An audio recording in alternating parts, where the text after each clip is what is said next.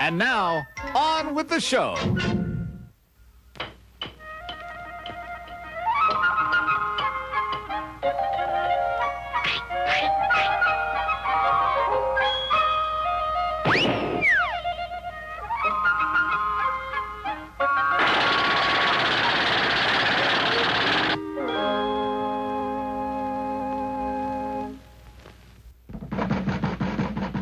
What's up, son? Oh, it's this darn gumdrop machine, Pop.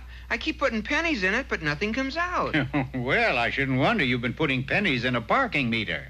No wonder. Well, don't feel too bad, Junior. It happens to all of us. Remember, a fool and his money are soon parted. And that brings us to today's fable, which I call The Fox and the Winking Horse. What ho, Dobbin? Eating your breakfast, I see. Instead of answering, Dobbin, or Harold, which was his real name, he looked up at the fox and slyly winked. Now, this had an unusual effect. My goodness! When Dobbin winks, he doesn't fool about. Anxious to get as far away from the animal as possible, the fox slinked off into the underbrush. However, every time he looked around, there was the horse winking.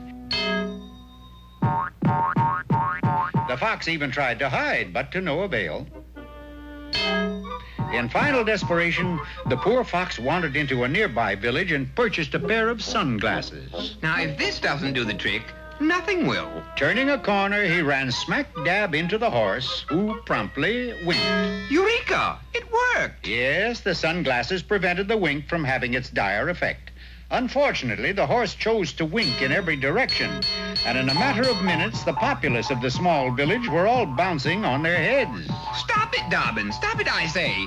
Look what you're doing. Of course, people bouncing on their heads not only lose their equilibrium, but the contents of their pockets as well. Money? Watches? Wilkie buttons. The temptation was too great. In one fell swoop, the fox swept up the loot and skulked his way out of town.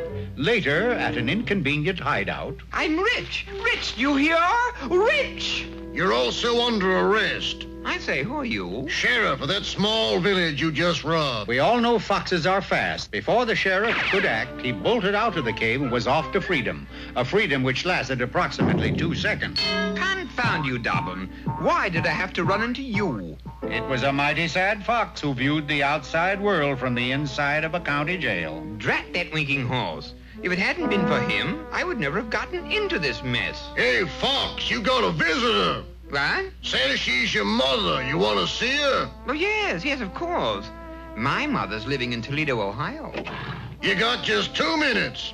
The fox was about to embrace the hooded figure when the aroma of new-mown hay assailed his nostrils. It's you! Suddenly a plan formed in the fox's agile but warped mind. Quickly, horse. Start winking, and the sheriff will never be able to stop us. No, not at me. Wink at the sheriff. Thus, a daring escape took place. Naturally, the incensed citizens of this village formed a posse and gave chase, only to return empty-handed. I see you caught up with that winking horse. Well, we didn't get this way eaten upside-down cake. 1 hour later, the first in a series of unparalleled robberies began. I say, stop, Choo-Choo. Get off of the tracks, Fox, or I'll run you over. Don't make me laugh. This is a hold-up. Don't make me laugh. How can one little fox rob this big train? It was simple. The horse winked, and lo, the entire train inverted itself, spilling the contents of the passengers' pockets all over the tracks. Stagecoaches, pony express riders, they all fell prey to the winking horse. You know something, Dobbin?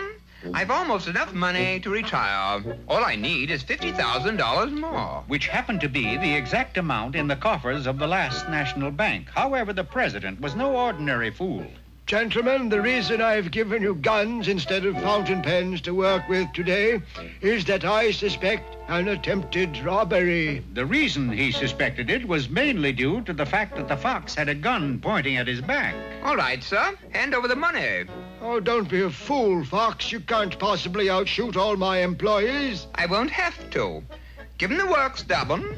Dobbin hastened to obey, but something was wrong. Try as he may, he couldn't wink. I say, what's wrong, old paint, as the expression goes? Come on, wink. But old Paint couldn't. Needless to say, the holdup was a distinguished flop, and the fox and the winking horse found themselves securely behind bars.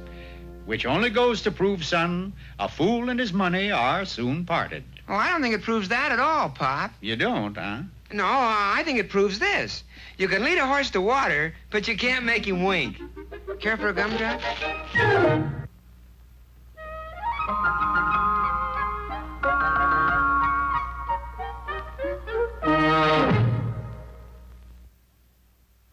There's more fun to come after these messages.